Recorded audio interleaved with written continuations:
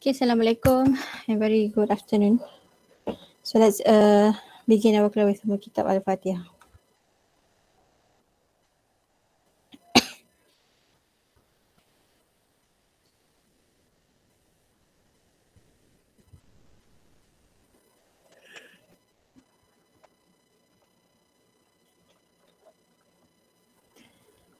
Okay, kejap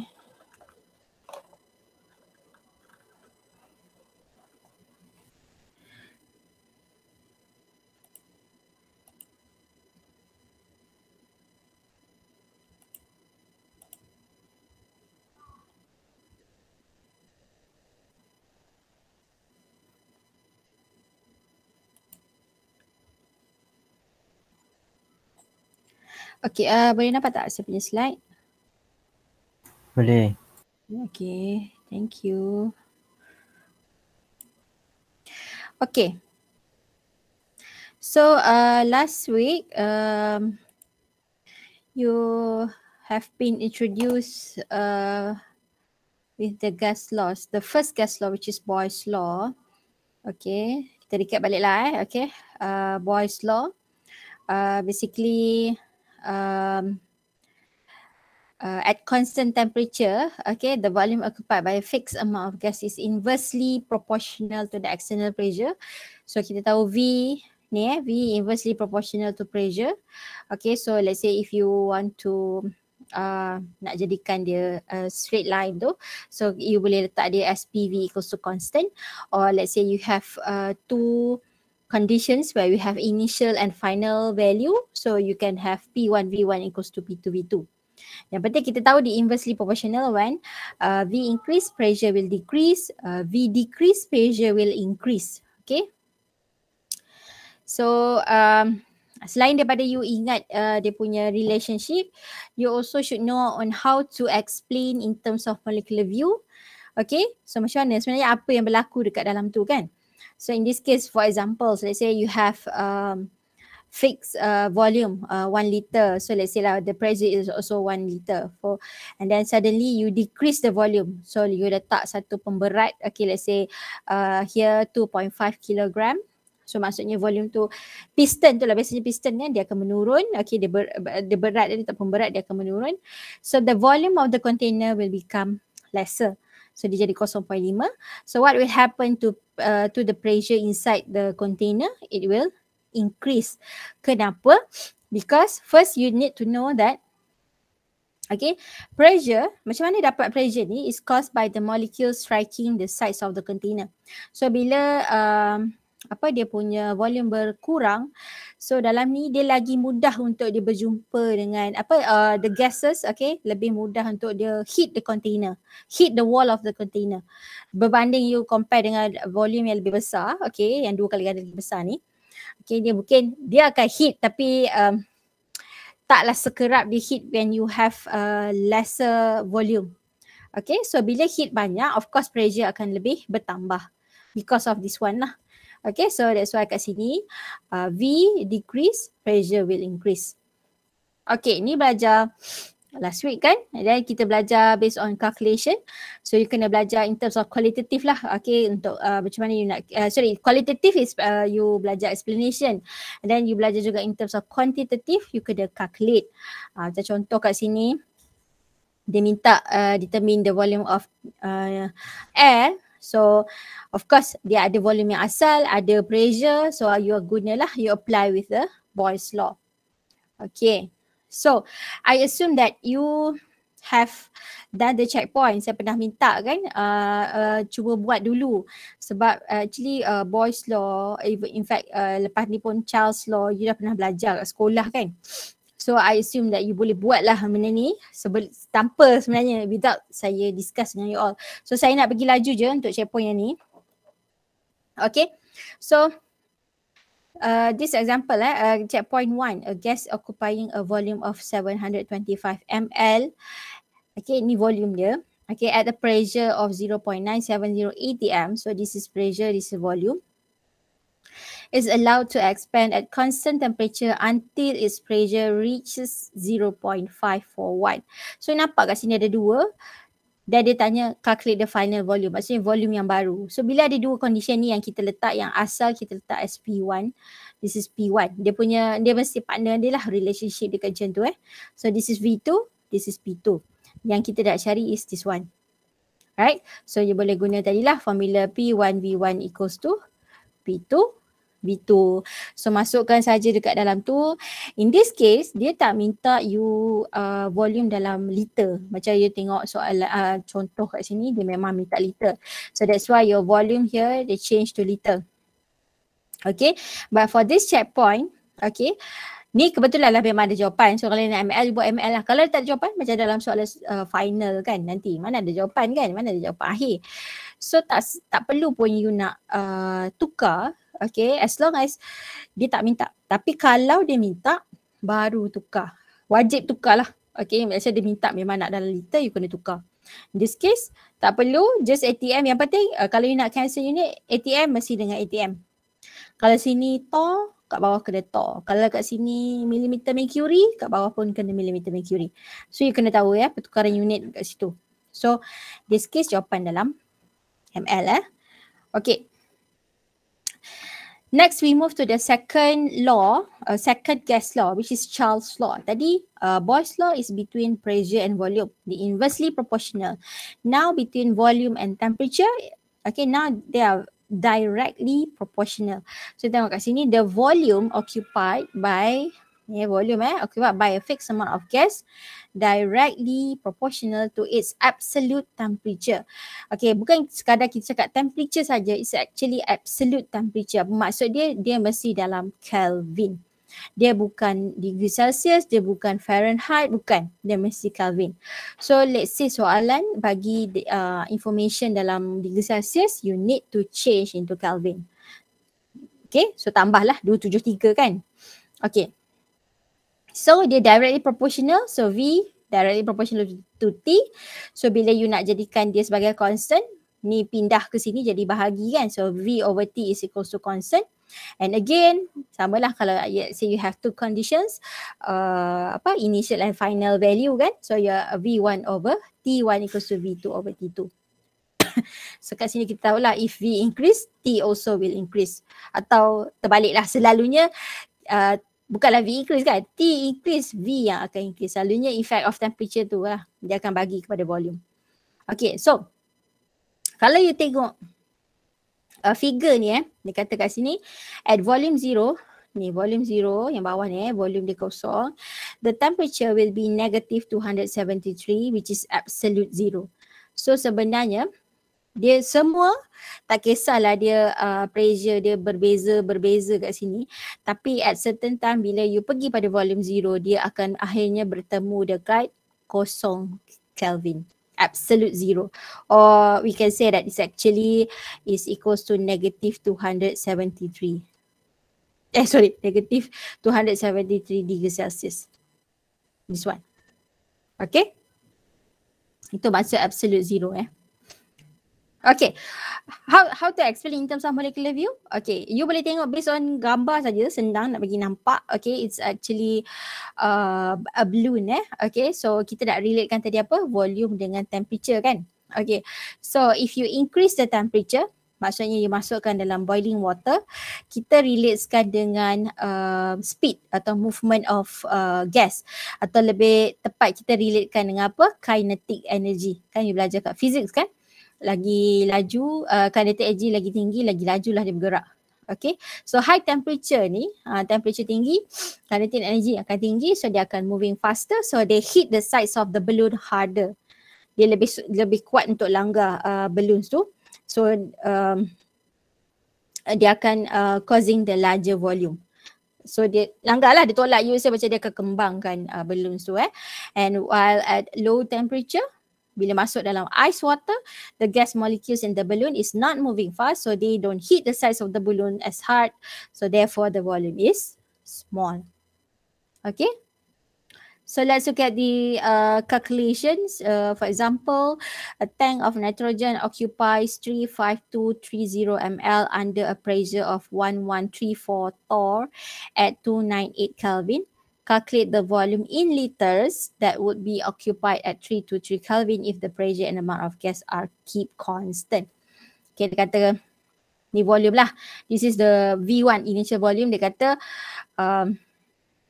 with this pressure dapat dekat temperature 298. This is T lah. T1. Okay. Dia kata berapa volume and dia dah cakap in liter So bila kata in liter you kena tukar lah ni ml kan.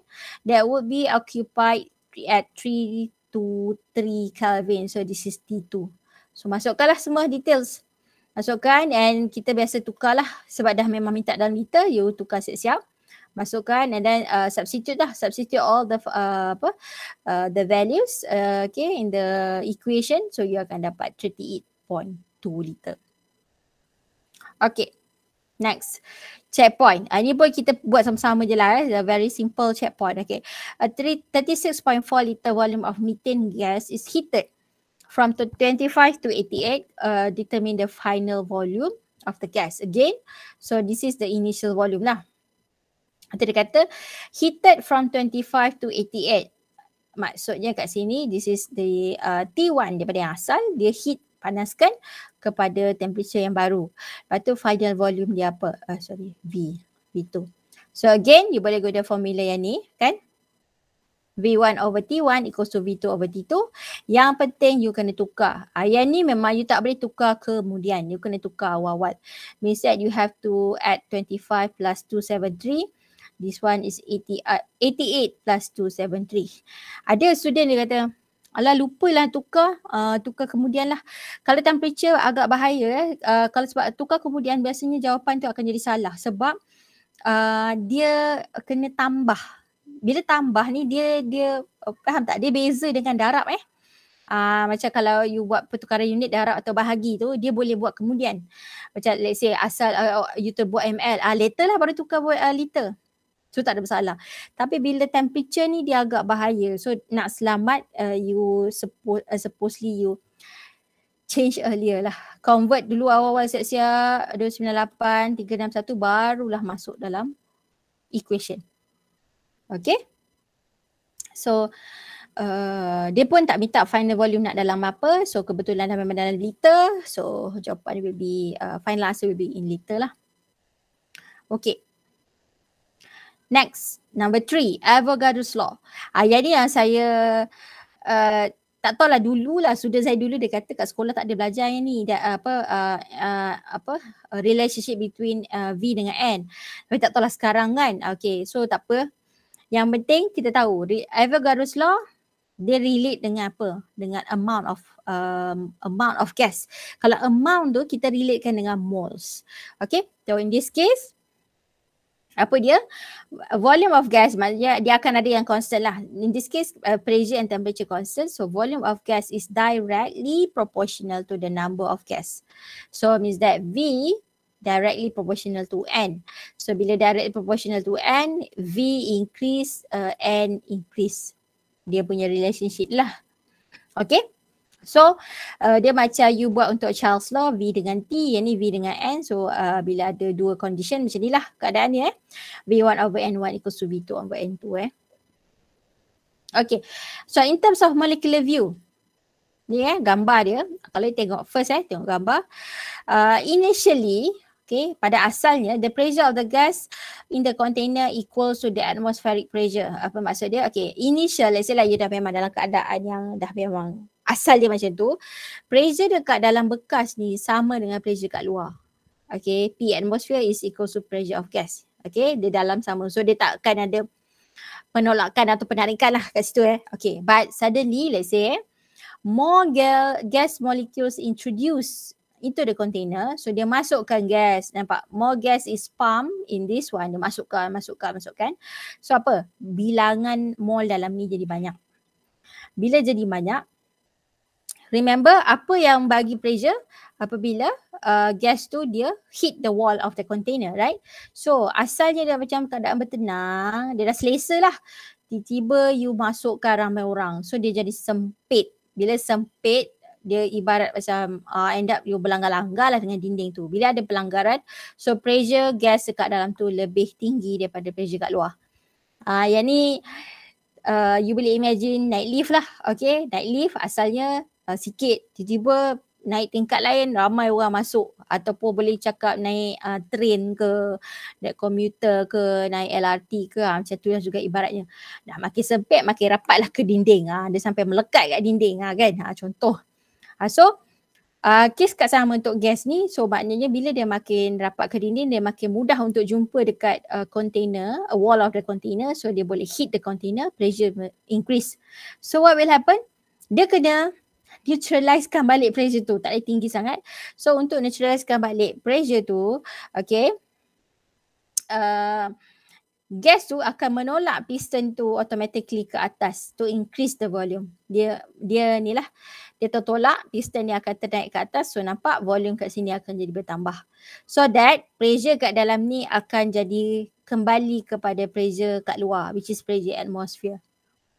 Okay, so means that tadilah increase the mole will increase the volume. It is due to the increase of the gas of inside this lah. Okay, tapi yang penting yang kita nak is relationship of this one, N dengan V. Okay, so let's look at this example. Okay, so dia kata kat sini, a scale model of flame rises when it filled with helium to a volume 55 liter. When 1.1 mole of helium is added, the volume changes 26.2 liter. Calculate the mass in gram of helium gas that must be added. Okay, so tengok balik. Dia kata okay, flame ni akan rises when it's filled with helium to this volume. So ni volume dia. Tapi okay, sekarang kita tak tahu seberapa banyak dimasukkan supaya dapat naikkan jadi volume ni kan. So bila dia try masukkan 1.1 mol, dia boleh naik sebanyak 26.2 saja. Dia tak naik sampai 55. Lepas tu dia tanya, calculate the new mass in grams. Nampak tak? Dia tak minta calculate mol dia nak mass in grams of the helium gas that must be added to make the flame rise. Kita tahu tadi flame dia akan naik bila di 55 ml. Bila masuk satu persatu naik 26.2 je. Berapa banyak nak kena tambah lagi? Itu maksud ayat tu. So, maknanya relationship that we want to use is V and N. Avogadro's law. Okay. Firstly is you need to find N1. This is V, I would say, dia tak kisah sebenarnya. You nak letak, kalau ni letak V1, N1 you nak cari. So ini akan jadi V2, 1.1 akan jadi N2. Tapi tak silap saya, okay, dalam contoh ni nampak dia buat terbalik. N1 is 1.1, V1 is 26.2. Tak kisah, sebenarnya tak kisah siapa jadi N1, N2. Yang penting partner tu kena betul. Means that 1.1 should be pair with 26.2 liter. Kalau you buat 55, pair dia adalah N yang dia tak tunjuk kat sini, unknown. Okay, kena tahulah. Okay, no matter N1 or N2, tak ada masalah. Tak kisah. So, contoh kat sini dia buat N1 pair dia. So, yang unknown tu adalah N2. Okay, now kita nak cari N2 kan. You dah masukkan je lah semua benda dah ada. Dapatlah N2. Nampak 2.31. Okay, now adakah dia nak mass? Adakah awak cari mass daripada 2.31 ni? Jawapan dia tidak. Sebab kalau baca balik ayat yang ketiga ni, calculate the new mass in grams of the helium gas that must be added to make the flame rise. Maksudnya benda dah ada, 1.1 mol dah ada, berapa lagi nak kena tambah? So 2.31 ni adalah bukan berapa lagi nak kena tambah. Sebab sebenarnya kena masukkan 2.31. Tapi awak masukkan 1.1. So berapa lagi kena tambah? That's why you need to tolakkan ni. Okay, 2.31 minus 1.1, you get 1.21. Ini yang must be added, yang perlu ditambah. But they ask for the mass, not mole. Barulah kita darab dengan dia punya molar mass. Okay, so nampak tak? Soalan melibatkan mol ni, dia boleh tanya macam-macam. Dia boleh tanya dah out of the box lah. Dia takkan tanya macam directly sebelum ni tadi. Masuk je lah formula, dapat jawapan kan. Ini dia boleh tanya mass. Sebab kita tahu mol is equals to mass over molar mass. So dia boleh tanya mass. In fact mungkin Kalau dia buat unknown, dia boleh tanya molar mass ke kan. Boleh je. Dia boleh pusing-pusing kat situ Okay, so yang ni saya nak try you buat, saya nak you try buat checkpoint 3, saya bagi 2 minit cuba. Dapat tak jawapan tu, 21.5 mol.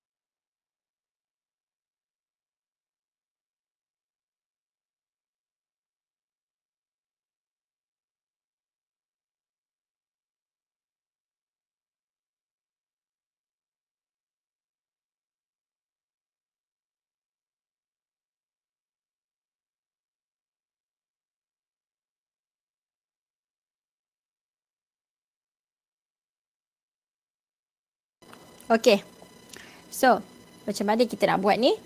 So a flexible container of an initial volume 5.12 liter contains 339.58 gram. Okay, kalau awak perasan lah, bila ada gram sini je, you try nak relatekan dengan apa? Dengan mol So you relate with mol. Kalau ada mass ni biasanya, lepas tu dia bagi pula specific argon kan. So memang you boleh dapat mol sebab dia, kita boleh cari molar mass ya. Molar mass memang dia bagi dah kat sini, 39.9. Okay, you boleh relatekan dengan N lah. So ini adalah volume Okay, more gas is then added to the container until it reaches a final volume of 18.10 liter. So ini adalah what you say final volume. Ini initial kan tadi. Assuming the pressure and temperature of the gas remain constant, calculate the number of moles of gas added to the container. So basically macam example tadi, you dah masukkan dan dia tanya berapa, calculate the number of mole gas added to the container. Kita masukkan lagi sampai reach final volume. Okay, maknanya benda dah ada, so maksudnya ada part yang you kena tolakkan lah. So okay, now dia suruh calculate moles so this is N2. Now yang kita tak ada adalah N1. N1 sebenarnya tak ada sebab dia bagi mass saja. So of course this is the relationship kan, Avogadro's law, V1 over N1 V2 over N2. So you cari dulu N1 lah. Okay, mass over molar mass. So di dua-dua dia bagi dah dalam soalan. So dapat ni. So masukkan, substitute in this equation untuk dapatkan N2. So dapatlah N2 kat sini. Now in this case, this is not the answer. Sebab ini adalah N untuk keseluruhan dalam tu. But you dah masukkan tadi 8.5. So nak tahu berapa banyak. Dia kata number of moles needed to be added. berapa banyak perlu ditambah. So that's why you need to tolakkan, then you akan dapat 21.5. Okay? Okay, so habislah 3 tadi laws, a very basic laws yang you kena tahu. So we have Boy's law. So Boy's law adalah P1V1 equals to P2V2. Then we have Charles law, V1 over T1 equals to V2 over T2. And then we have Avogadro's law, V1 over N1 equals to V2 over N2. So nampak? Tapi let's say lah suddenly, okay, let's say I want to relate pressure with temperature. Mana ada tadi kan? Tak ada. Boyce bukan, Charles bukan, Avogadro's lagi lah bukan. Macam ni kita nak tahu, kita boleh guna combined gas laws. Okay, memang kita belajar ada 3 je yang basic, tapi daripada situ you boleh kembangkan lagi. Okay, you boleh keluarkan lagi segala relationship yang you boleh buat. You boleh buat P dengan T, you boleh buat P dengan N, you boleh buat apa lagi yang tak ada kena mengena lah, T dengan N, T dengan P, tadi dah sudah So kat situ yang tak ada dalam 3 tadi tu, you boleh guna combined gas law where we put as V as the subject. So sebab kat sini ada 2, ada 3 ada V, nampak? So we put V as the subject, so V is directly proportional to N and T kan. Okay, and is inversely proportional to P. So yang ni duduk atas, yang duduk bawah lah. And then again lah, kalau you nak jadikan dia satu equation yang constant. So N, T, ni PV darab kan, darab PV. So ni pindah bawah, so akan jadi PV over NT equals to constant. And if you have initial and final tu, you boleh put as this one lah, P1 V1 over N1 T1 equals to P2 V2 over N2 equals N2 T2. Ambil ni. Okay. So contoh. At 24 degrees Celsius, the pressure in the cylinder containing 5 mole of oxygen gas, so this is N, right? Is 5.1 atm the pressure dia. This is temperature. This is pressure. Calculate the number of moles. Bila dia minta moles juga, so this is N2, automatically akan jadi N1. That should be released to maintain the constant pressure. So pressure ini yang constant. So ini constant. When the temperature is increased to 245. So ini T2, ini jadi T1. Okay, nampak?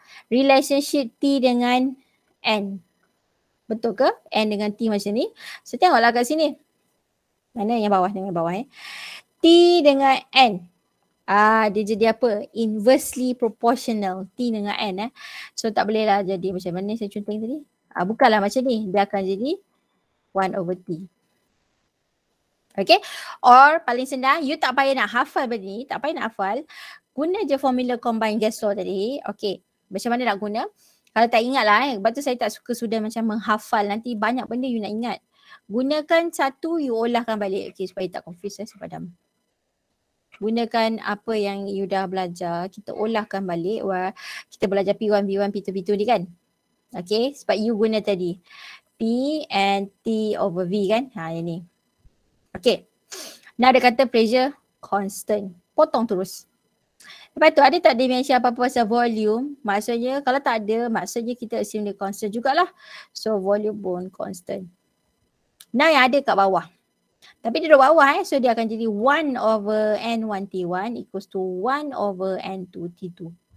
Now kita nak cari N yang baru which is N2 lah. Barulah masukkan supaya tak tertukar kena masukkan satu-satu step by step supaya tak tertukar. Kejap sudah kadang dia confuse kat sini dia pindah-pindah tu kejap jadi bahagi, kejap jadi darab. Kat situ ramai juga student selalu confuse. Dia bukan confuse apa, kadang nak buat cepat tu dia jadi careless mistakes tau. So hati-hati So masukkan, make sure temperature Kelvin. Okay, kena tukar dulu dalam Kelvin. Darab lah, dan bahagi dapatlah ni mol. Okay. Okay, cuba buat ni 0.4. Saya bagi 2 minit. Dia bagi 2 pilihan jawapan tu. Tapi 2 pilihan pun temperature nak kira kena start dengan Kelvin. Kalau you nak degree Celsius kena patah balik. So nak senang baik kira set dalam Kelvin je lah. Okay, cuba jawab.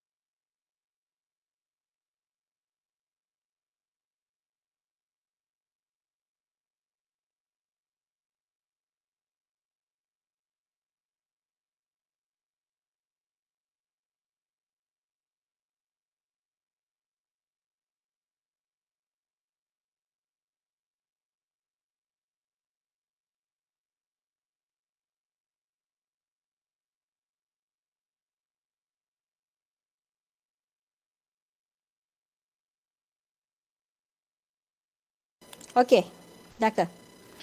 Kita tengok soalan Okay, aerosol containers often carry the warning that they should not be heated. Suppose an aerosol container will fill with a gas at 4 atm and 25 degrees Celsius and may rupture if the pressure exceeds 8 atm. Determine the temperature at which the container will be ruptured. So ini sebenarnya lebih straightforward daripada yang tadi sebab dia dah bagi siap-siap. Okay, pressure dalam aerosol tu patutnya pressure dia this one and then temperature mesti yang ini. Okay, let's say P1 T1 lah.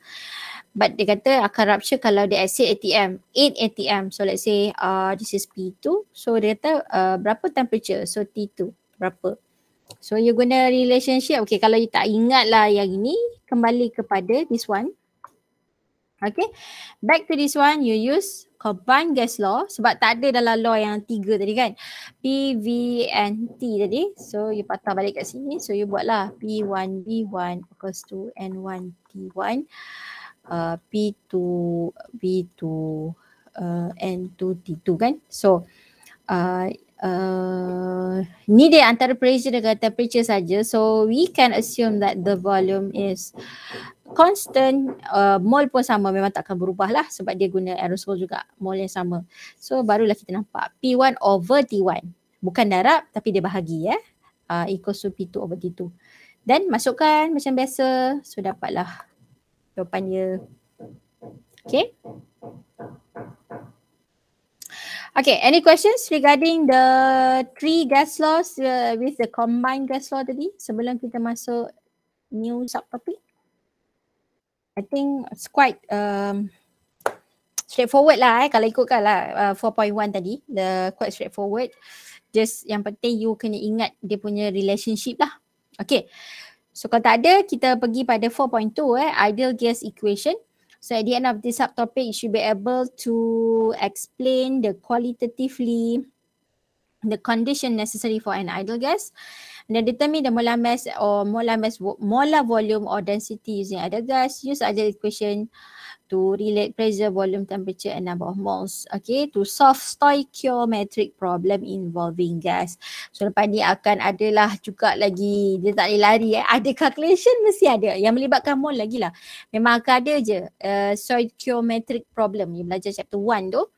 Where dia mesti ada equation yang macam action A, reactant A react with reactant B, produce product A, product C, product D. Kalau melibatkan gas tu, you akan gunalah ke ideal gas equation ni. Okay, so what is ideal gas? Ideal gas is a gas that exhibit linear relationship among the pressure, temperature, volume and number of moles. Sekali tengok macam sama lah macam yang tadi combined gas law kan. Okay, but in this case ideal ni, nama pun ideal gas. Ideal tu perfect kan, perfect lah. So dia punya assumption adalah no attraction, yang first ni no attraction or repulsion between molecules of an ideal gas. Secondly, the ideal gases volume is negligible compared with container's volume. Okay, first part, no attraction. Kan you baru belajar intermolecular forces last week kan. Contoh chlorine gas, sesama chlorine gas ada attraction, ada forces yang kita panggil London dispersion forces kan. Sebab logik lah dalam gas, dalam satu bekas, mana ada satu molekul je kan, mesti ada banyak kan. So dia ada attraction kat situ. Tapi bila kita pergi pada ideal gas, kita buat assumption attraction dia tak ada. Okay, you kena imagine macam tu. Dia tak ada attraction, okay. And then the ideal gases volume is negligible compared with a container volume. Apa maksud dia? Volume of gas tu diabaikan. Kan you perasan tak selama ni tadi kita duk kira kan ada gas kan. Kita kira volume adalah volume apa? Volume of the container. Kita tak pernah kira volume of the gas. Kalau ni gas dia ada volume dia sebenarnya kan. Kena kira kan. But for ideal gas kita abaikan. Negligible lah, diabaikan. Kita ambil terus volume of the container. So kita assume sebab dia kan bergerak, dia langgar sana, dia langgar sini bergerak. So kita assume satu bekas tu adalah volume dia. Itu assumption And you must you must know that no ideal gas actually exists. Tak wujud sebenarnya. Kan orang cakap nobody is perfect. Memang mana gas pun tak perfect. Apatah lagi orang. So you imagine tu takkan ada yang perfect. But most simple gases, contoh paling simple sekali adalah hydrogen and helium, behave nearly ideally. Sangat-sangat menghampiri ideal at ordinary temperature and pressure. Sebab tu nak senang kira, kita guna ideal gas. Sebab ideal gas lawan dia apa? Real gas. You akan belajar real gas nanti. Start topik berapa dah. Nanti you akan belajar. Well, itu adalah macam, sebenarnya kena macam ni. Macam tu. Tapi kita assume, buat assumption satu, macam mana nak cakap? Dia ibarat macam, you buat round off kan? 4.99999. You kata 5 lah. Tapi adakah 4.9999 tu sama dengan 5? No. Exactly no. Dia lain kan? 4.9999 takkan sama dengan 5. Tapi dia menghampiri. So that's why nak senang round off je. Ni isu round off Tapi kalau you round off daripada 0.5 jadi 1, itu memang totally a big no. Tak boleh 0.5 jadi 1 tu jauh. Dia dalam kes ni nearly ideally tu macam tadi lah 4.9999. You kata dia 5, kita masih boleh terima. Okay. So untuk gas konsep dia macam ni lah. Ada dua assumption you kena take notes. Tak ada attraction dan volume of the gas tu kita tak ambil kira. So maka datanglah equation. Ni nampak ni tadi kan equation combined gas law kan. V and TP kan. So kita masukkan satu constant dekat dalam tu. Okay, yang kita letakkan dia sebagai R. R tu adalah gas constant. So kenapa pula? Apa beza dengan combined gas law sebelum ni? So combined gas law, kalau you perasan, dia bila ada dua condition. Macam you ada apa? P1, P2, V1, V2, T1, T2. Bolehlah you combine macam tu je.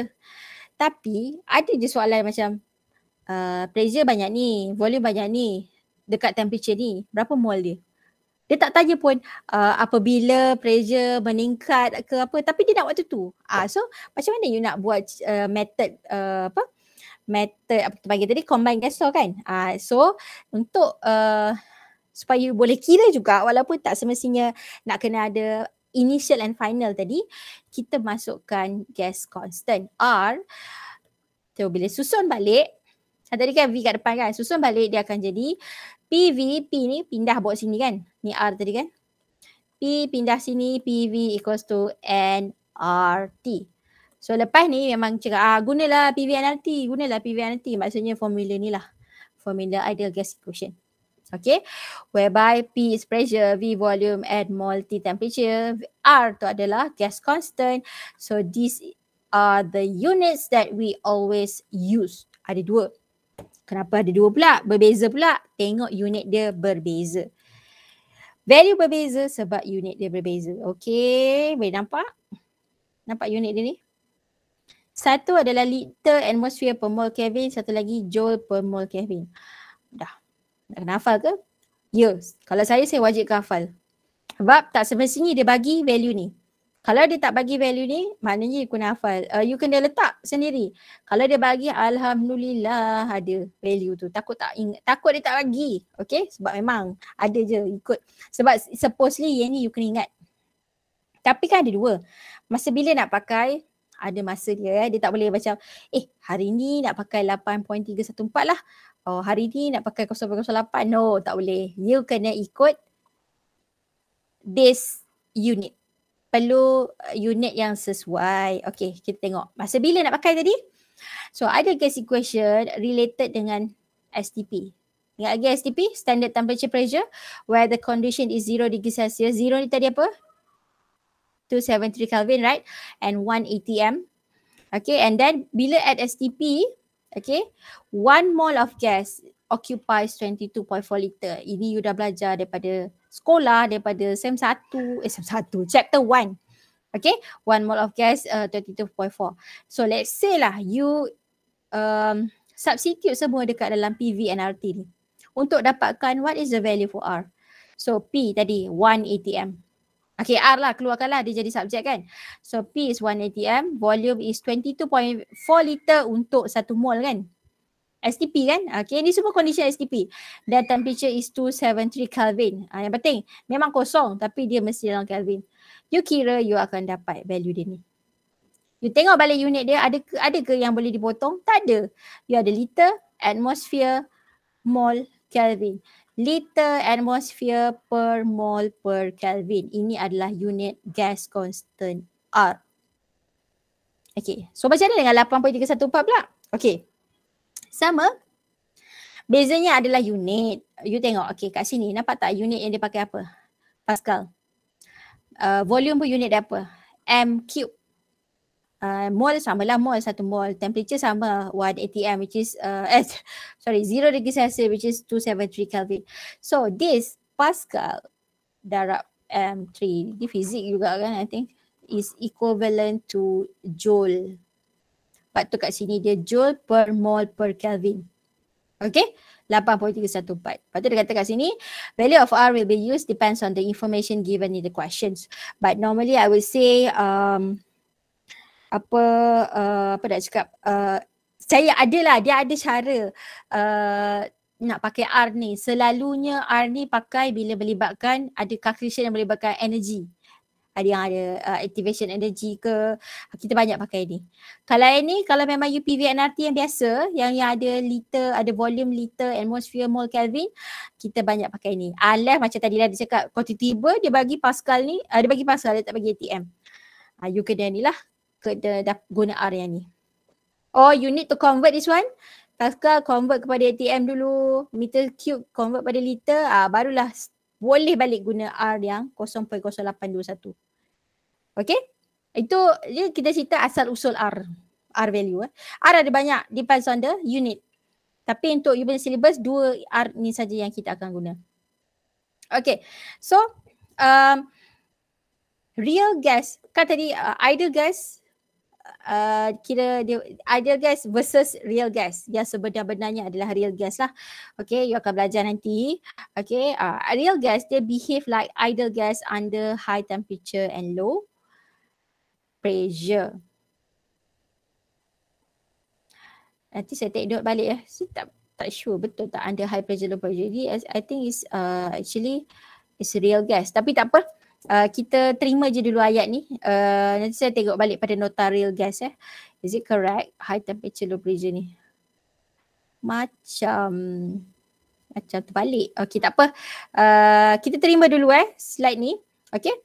Saya tak perasan kalau saya bagi tadi. Okay. Yang penting tak apa. Yang penting kita tahu bila ideal gas at STP tadi I mentioned pressure is 1 atm which is equivalent to 760 torr or 760 millimeter mercury, and the temperature should be 273 Kelvin. In this case at STP the volume of the gas is 22.4 liter for 1 mole of gas. So no matter helium or nitrogen or oxygen, sama saja dia punya molar volume dia which is 22.4 liter untuk 1 mol at STP. Itu syarat dia. Okay. So let's when you look at this example, dia boleh tanya macam contoh, calculate the volume in liter carbon dioxide that will be formed at the temperature 323 Kelvin if 1.9 atm of pressure is applied and 32.05 gram of solid carbon dioxide evaporates. So macam banyaknya information. Okay, baca balik. Calculate the volume. So dia nak volume.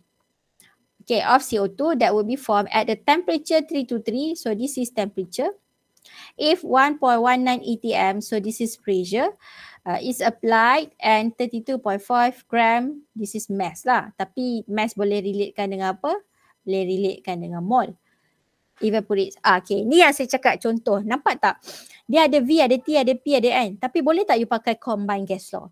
Dalam kes ni tak boleh sebab combined gas law, you akan buat you akan buat P1V1 equals to N1T1 kan. Dia akan jadi macam ni kan. P2. Dia mesti ada second condition, initial and final. Kan? Tapi dalam kes ni tak ada. Semua satu-satu. So that's why yang ni kita kata time ni lah kita akan guna ideal gas equation. PV equals to nRT. So this part you tak boleh guna. You kena guna this one. Lebih mudah lah pun sebenarnya. Okay, masuk je P, dia dah bagi. Cuma syarat dia, okay, kalau you nak guna 0.0821, pressure mesti ATM. Sebab pressure pun memang dalam ATM kan kat sini. So pressure ATM, temperature mesti dalam Kelvin, memang dia bagi pun. And then mol je tak ada, darab dulu lah, berdarab pula, bahagi mol mass. Okay, dapatlah mol. Volume dia nak cari.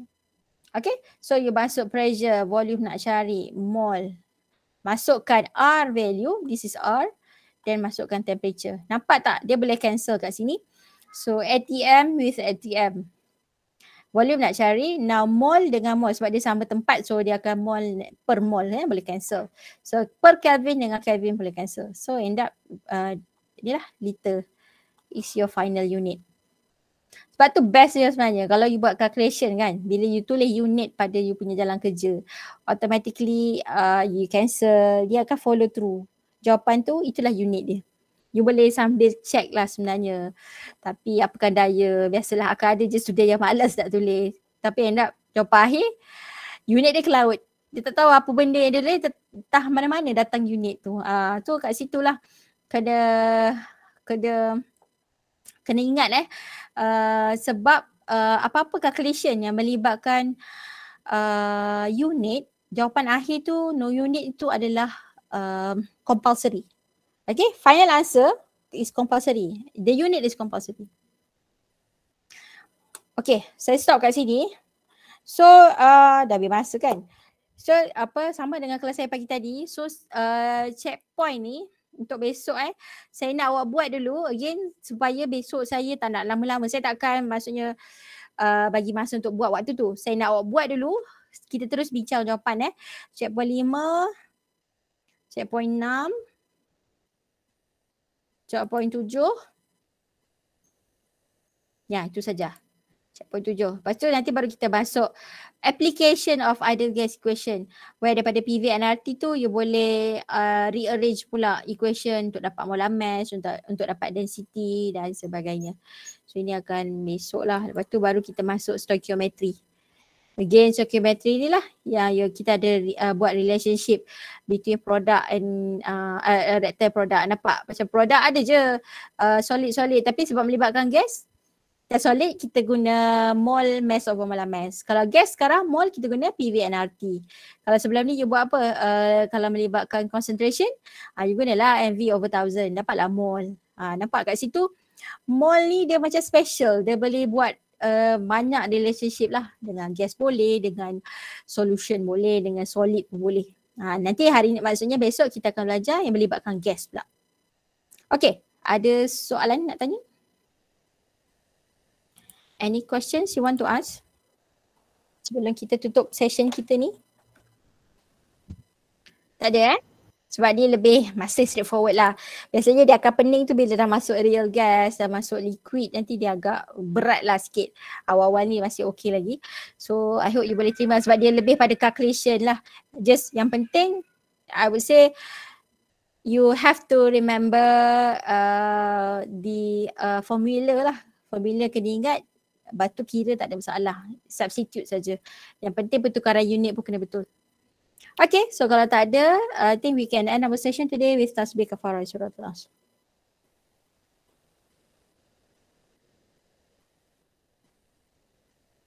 Okay, thank you everyone. Thank you, madam. Thank you, madam. Thank you, miss. Thank you, miss.